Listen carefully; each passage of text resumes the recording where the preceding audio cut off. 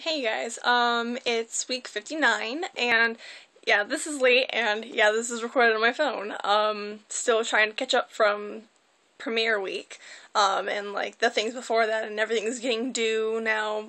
Getting due is starting to become due now because, it's almost the end of the semester for me for college, and, just forgive me. I'll have like a month off for break, and then, you know, beginning of semester is usually pretty easy, so hopefully I'll have some more quality videos in like 3 or 4 weeks.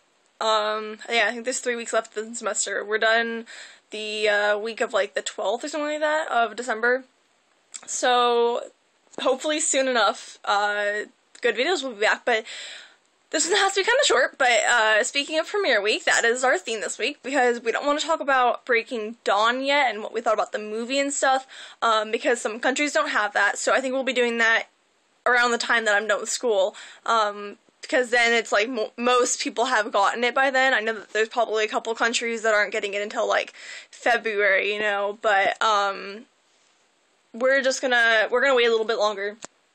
And anyway, so obviously you know that me and Taylor, and then I also had 2 other friends from Australia that we all went to the premiere together, and we had a great time. And I have to say, this wasn't the best premiere. I think the camp out section of it was better last year at the Breaking Dawn Part 1 premiere, just because I feel like they had it really well organized, and they had stuff for us to do, and it was very good. And then this one was, like, not so well organized, and we kind of kept having to move, and we felt like our group kind of needed, like, special treatment, because they kept making us do stuff, and like it kept being unfair to us. And then they ended up giving us like a little bit of better surprise when all the stars came by. We had like the better stars, like the bigger ones, like you know, Jackson came by and Peter came by, and I don't remember who else, but like bigger stars rather than like the new vampires, although we did get a couple of those too. Boo came by, things like that, so that was supposed to be, like, making up for it. And then, yeah, I don't know, I mean, it didn't really matter to me because I've already seen all of them, but anyway, so the premiere last year was better. You guys obviously should have seen, like, the whole big 20-minute long video that I made. And then for the premiere-wise, it definitely wasn't bad. I can't say that it was amazing, and it could have definitely gone better, but I am content with what happened, you know, like, it was a good way to end the last premiere if I couldn't have gotten what I really wanted, you know. I don't know if you guys have seen my video on my channel. I actually met and talked to Papa Stu, and he promised to give Kristen my bracelet that I made for her, because that's, like, the whole big thing. Like, that's my main goal at the premieres, is just to give Kristen the bracelet, just because, like, I kind of want to be remembered. That's, like, my big goal right now, because if she can remember me for the bracelets, then she'll start to remember me because of my face, and then it's like, you know, I don't know, I want to be, like, a special fan, you know what I mean? Like, okay, there were 2 really big fans there that Kristen recognized. One was, Heather, who did the, who won the Swath fan thingy where she interviewed Kristen in London and had, like, to ride her horse and stuff like that. And then also, I do not know what the guy's name is, but it's the guy that always takes pictures with Kristen. I think the first time he met her was at the hand and footprint ceremony. I'm pretty sure you guys all know what I'm talking about. He's, I don't know, he has short, like, blackish hair, and he's taken, like, 7 pictures with her, so, anyways, it's that guy, the Kristen guy.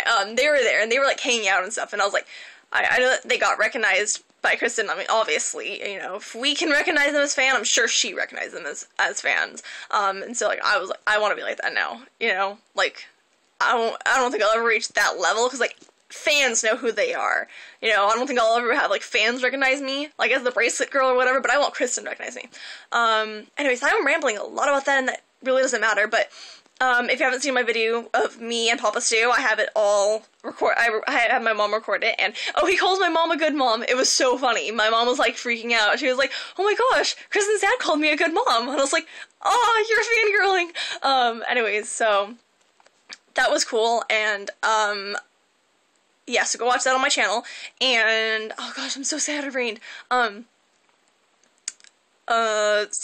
Premiere stuff, like other premieres, I'm not sure if I like what she was wearing at the London premiere. Like, she looks good, but I don't know, it's a bit much skin for me. Like, it's not even just like, you know, okay, like, I don't know how Rob stands it, because like, if I were dating Kristen, like, that would ever happen. But anyways, like, you know, I wouldn't want them wearing that shows that much skin.